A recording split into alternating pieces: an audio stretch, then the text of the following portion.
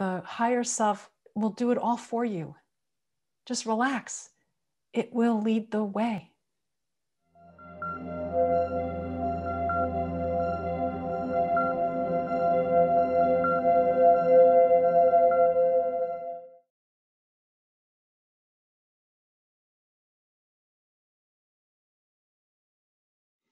How do you know when higher consciousness guides you? Very great question.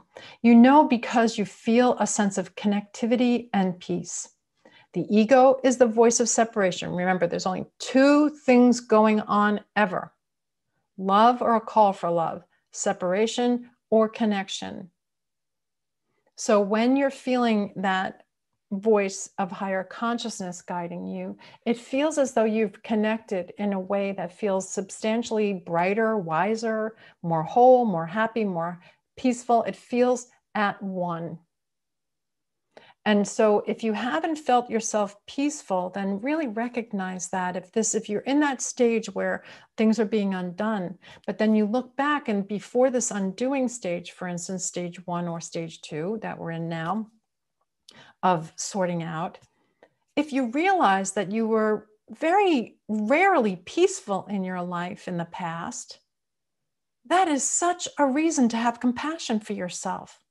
Because if you rarely felt peace, that means you were disconnected most of the time. And you were flailing around in this crazy maze, trying to make sense of this or do something with it.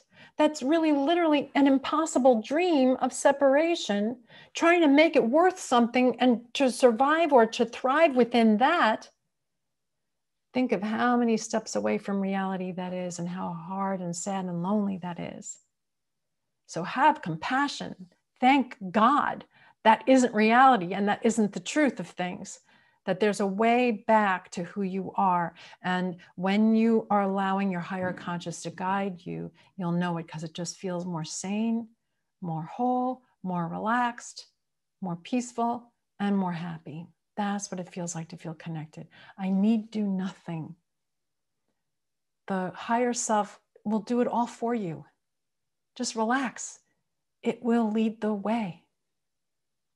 It'll lead the way with a heart that's bursting and full and happy and joyful, and a mind that can just relax and doesn't have to think so much.